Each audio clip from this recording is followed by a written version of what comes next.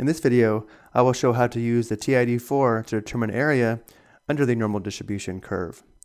A variable is normally distributed with mean 20 and standard deviation 4.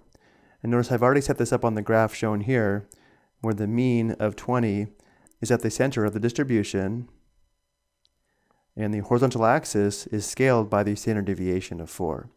We're asked to use the graphing calculator to find each of the following areas in decimal form and round to the thousandths place value.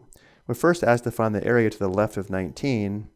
Notice 19 is approximately here.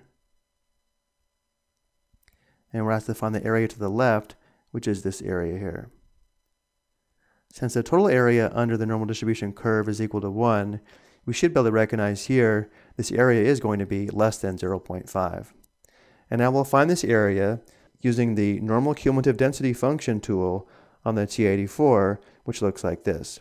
This will give us the cumulative area under the normal distribution between A and B, where mu is the mean and sigma is the standard deviation. And by default, if we don't specify mu and sigma, mu is equal to 0 and sigma is equal to 1, and therefore A and B would be z-scores. So going to the calculator, we press second vars, and then option 2 for the normal cumulative density function.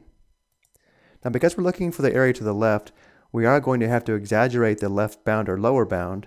Notice by default here we have negative 1e99, which means negative 1 times 10 raised to the power of 99, which works just fine, but we can also just use something like negative 999,999, and that works as well.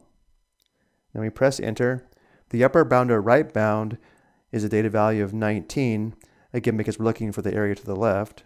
So we enter 19, enter. Mu is 20, enter. Sigma is 4, enter. And then we press enter on paste. If you have an older TI-84, you enter the same information in this form here as we see on the screen. And then we press enter. To 3 decimal places, the area is approximately 0.401. Next, we're asked to find the area to the left of 13. So 13 is just to the right of 12, approximately here. And again, we're looking for the area to the left, which is this small area, again to the left. So going back to the calculator, we could press second enter and make some adjustments, but let's go ahead and press second vars and then number 2. Because we're looking for the area to the left, the lower bound or left bound can stay the same. We need to change the upper bound or right bound to 13 now, which is the given data value.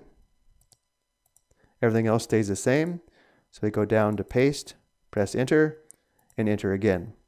To 3 decimal places, the area is approximately 0.040.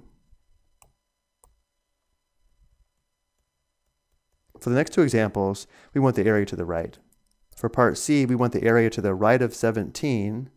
17 is here. So we want the area to the right of 17, which now we should recognize is going to be more than 0.5 or more than 1/2. And we'll have to exaggerate the upper bound or right bound this time.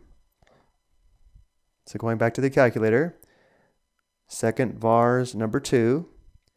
The lower bound now is going to be the data value of 17, so we press 17, enter. We need to exaggerate the right bound. I'm going to go ahead and press 999,999, enter.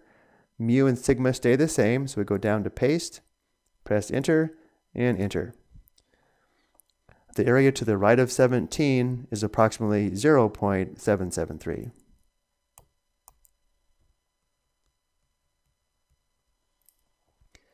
For part D, we want the area to the right of 22. So 22 is between 20 and 24.